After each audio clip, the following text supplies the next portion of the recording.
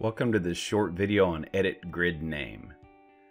The Edit Grid Name command allows you to grab a bunch of grid lines and renumber or change its letter. To do this, we're going to come up to the Kobi Toolkit ribbon.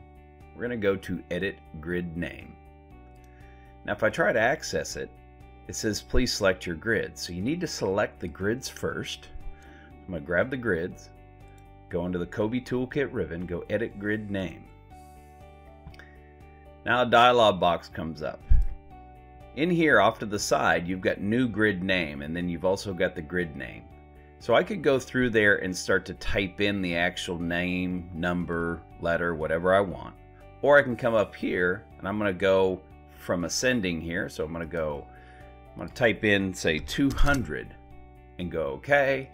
And there you'll see they've renumbered to 200, 201 and so on. I'm going to go apply and close, and now you can see the grid lines have all updated.